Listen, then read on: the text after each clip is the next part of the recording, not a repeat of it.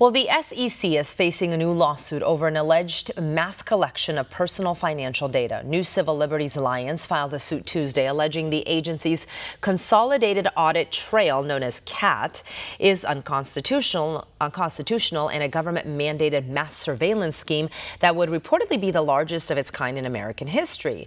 My next guest is Stefan Padfield. He is the deputy director at the National Center Free Enterprise Project, one of the plaintiffs in this lawsuit against the SEC. And Stefan joins us live now. Thanks so much for being here. So let's start with CAT, the Consolidated Audit Trail. What is it, and who has access to the information that it actually collects? Well, thanks so much for having me. And basically what this consolidated audit trail is just a massive storehouse of data that includes essentially all trades by all people, whether they be individuals or institutions. It is, as I think you already mentioned, probably the largest attempt to store private information of citizens of this country outside of the NSA. And so we are very proud to be one of the plaintiffs in this case, challenging this new attempt by the SEC to really surveil Americans in a way that is unprecedented and we believe to be unconstitutional. So you say this is a massive storage house of data. Should Americans, the average American, be concerned? Like, what kind of data are we talking about? Like whatever I search on my cell phone, or what is it?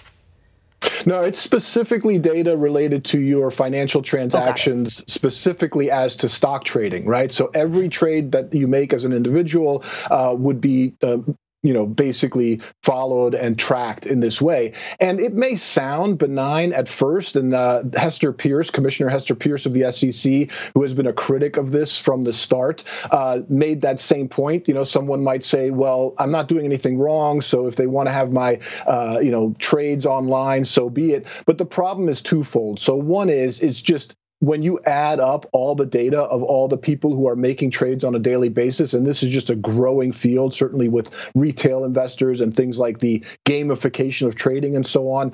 So it's a massive amount of data. We know how that data can be coordinated to give bigger pictures of people, but it's also the way that the data can be used. So someone, again, might say, well, I'm not doing anything wrong, but then all of a sudden you realize that the laws that we are subject to stretch, library volumes full. And so then it's a matter of simply, well, we're going to find this particular law, and all of a sudden you are being told you've done something wrong that you didn't know about. So the sort of weaponization of this data tracking is a very real possibility. So both on the level of just individual privacy, your data, nobody needs to know this, what trades you're doing and the information that it could reveal about you and your associations. One of the claims here is a freedom of association claim, but then also the potential for it to be weaponized.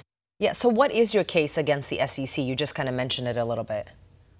Sure. So there's a number of claims involved. First of all, there's the claim that the SEC does not have the authority, right? And so now we're talking about things like non-delegation, significant problems, great questions, issues like that. And then we get into the issues of individual liberties, such as I mentioned, the First Amendment right to association. There's also due process rights. There's Fourth Amendment search and seizure rights. And then we get into the Administrative Procedure Act, right? Did the SEC properly go through the process of adopting this? And so there's essentially 8 counts, I believe, in the case in toto. So there's a number of problems that we see as plaintiffs, and certainly the attorneys see with this audit trail.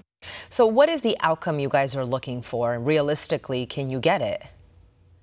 Oh, I think absolutely. Realistically, we want certainly for it not to be implemented, right? So this has been something that has been going on all the way back to 2010. So basically, in reaction to the flash crash, there was a memo that was released by the SEC suggesting they need more transparency of transactions.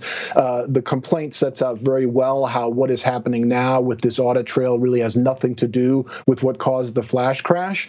And so it's since then been evolving, and there's been various players coming in and out, but it's finally to the point where it may get rolled out by the end of 24, early 25. And so we simply want it to not be fully implemented. It's already at work in part, but we just want to see it essentially struck down in toto. I will say an additional claim is also where the money's coming from, right? So we've got major questions, we've got non-delegation, but we've also got the vesting in Congress of the right to fund. And essentially the SEC here has on its own just pulled significant dollars towards itself to fund this endeavor, and that's also seriously problematic. Well, Stefan, Padfield, thank you so much for coming on our show and explaining what's going on as the NCLA sues SEC for mass financial data collection.